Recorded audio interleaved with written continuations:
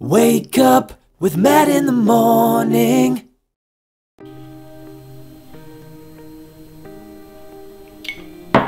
Thanks for waking up with me again. I'm still Matt, and this is still Matt in the morning. Today's video, pork spare ribs. These are hands down some of the best ribs I've ever had. A lot of work goes into them, but it's worth it. Trust me. Just try it.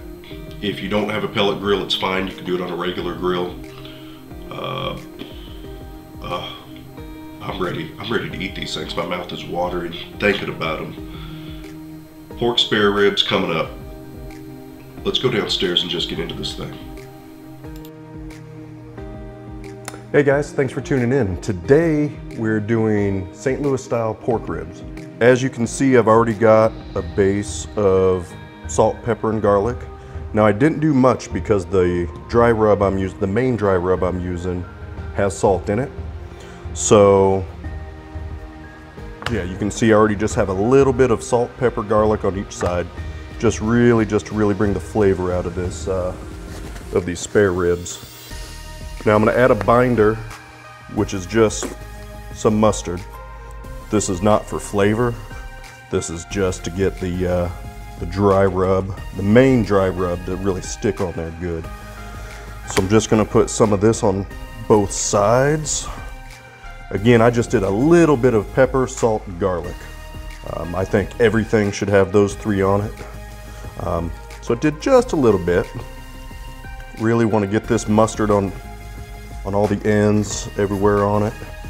Now you can use olive oil or whatever else you'd like to use as a binder. Again, it's not for flavor or anything. Now I'm just using Famous Dave's rib rub. I don't have a go-to on rib rubs. I'm new to the rib world, so a lot of guys and gals, they make their own, and that's fine too. I don't have a go-to, so I just use whatever. You want to get that good on each side. Now this is where the main flavor is going to come from on these ribs, is this rub. So I'm going to flip it over, hit both sides, and you don't have to really rub it in because we've got that binder. We've got that mustard as that binder, so don't need to worry about that. You want to hit all sides, get the ends real good. Yeah. Now again, this is a St. Louis style spare ribs, so it's already been trimmed up for us. We didn't have to do any trimming on it. What I do like to do is just make sure there's no bone spurs, anything, bone chips, anything from the butcher shop that may be stuck on there. So I did already check that. So yeah, these things are looking good. Got them good and seasoned up here. At this point, I'm going to head on out and crank the pellet grill. I use a Green Mountain grill, Daniel Boone Prime. I'm gonna crank it up to 235 degrees. Once it's up to temp, I'll bring you guys back, we'll slap it on, and we'll go from there. Hey guys, as you can see, the pellet grill is still coming up to temp. Still getting there, but I wanted to mention, I also have a sauce, which you can use whatever. Some people use straight apple juice, some people use a mix. I use, this is 50-50, apple cider vinegar and apple juice. We're gonna be spraying this thing about every 45 minutes. And it's really not so much for flavor, it's just for moisture. We want these ribs to be good and moist, not dried out. So just wanted to mention that real quick because I came out here to check on the pellet grill. All right, everybody, we're right at 235. We're gonna go ahead and throw these pork spare ribs on. So just like that. And I'm starting these out meat side down. After 45 minutes, I'm gonna flip it. We're gonna spray it. And then another 45 minutes later, we'll spray it. I won't flip it again. Some people, let's go ahead and close this. Some people do different things when they flip it. Some people flip every 45. the first 4 times or so. Some people don't flip at all. With barbecue, there's about 50 million different ways to do any one thing. So anyway, it's been about 45 minutes-ish. We're gonna go ahead and spritz this thing with that 50-50 blend. You know, super important not to dry these things out. Oh, and for the record, because somebody's gonna ask, yes, I'm putting on a different glove. I'm not just keeping a dirty glove on for the entire cook. So now I'm gonna go ahead and flip this thing. We're gonna do meat side up for the rest of the cook. Again, don't ask me why. I am new to the rib world and smoking in general. So, you know, I've gotten a lot of my tips and tricks just off other YouTubers, and we're just doing the thing. Again, there's 50 million and 3 ways to do everything barbecue. We're just doing it. All right, guys, so I didn't want to bore you with spritzing every 45 minutes, showing you that. I mean, you simply go out every 45-ish minutes, spritz it whatever you're using. That way it doesn't dry out. So after 3 hours, I went ahead and brought this thing in, and you can see it's looking good. This thing looks real good.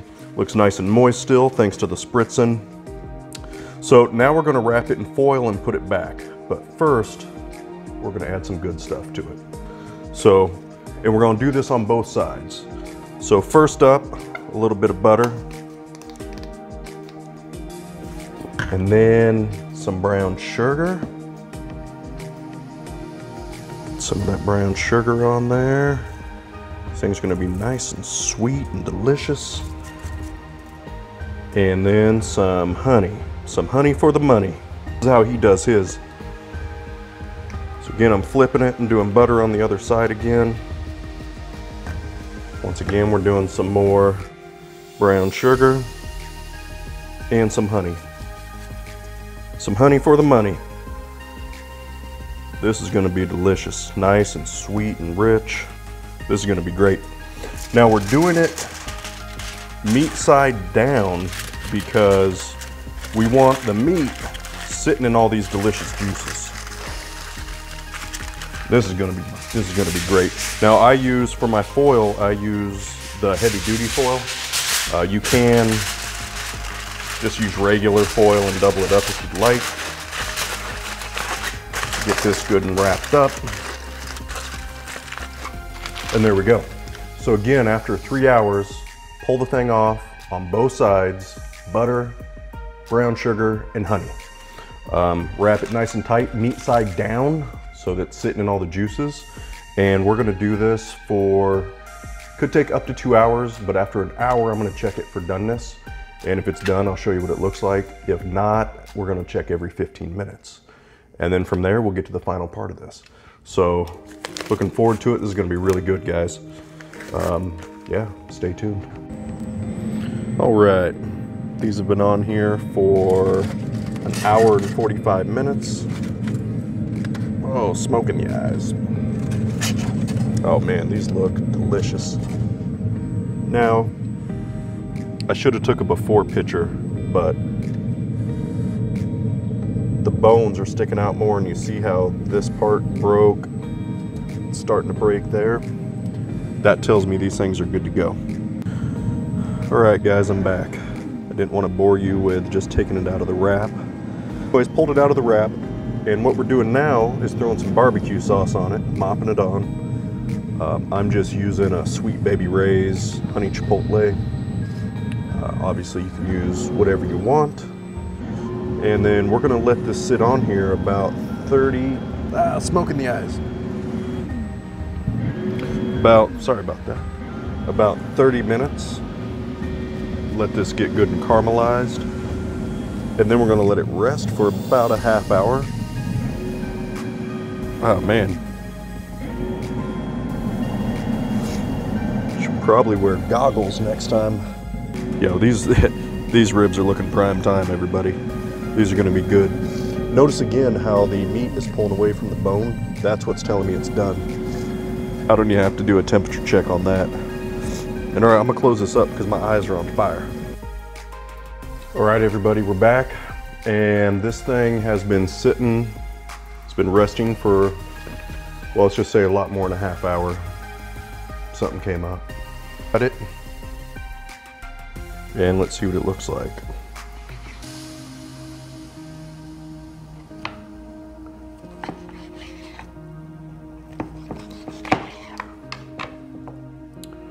Oh man, that is looking good.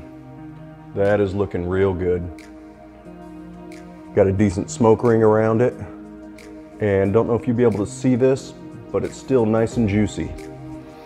Well, let's taste it.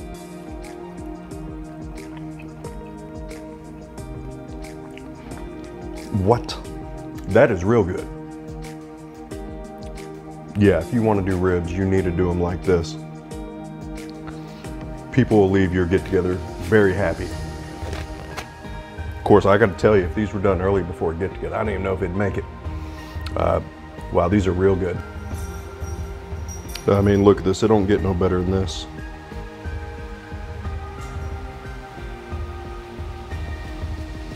Nice and sweet, juicy. This is the way a rib is supposed to be. So listen, if you like this video, go ahead and subscribe to the channel. You might as well just do that right now. Like it, share it, tweet it, Snapchat it, Instagram it, whatever you want to do. Share it with your family and friends. Share it with people that aren't your friends. Looking forward to putting out some more videos for you guys. So yeah, be sure to subscribe and stay tuned. Thanks again for watching.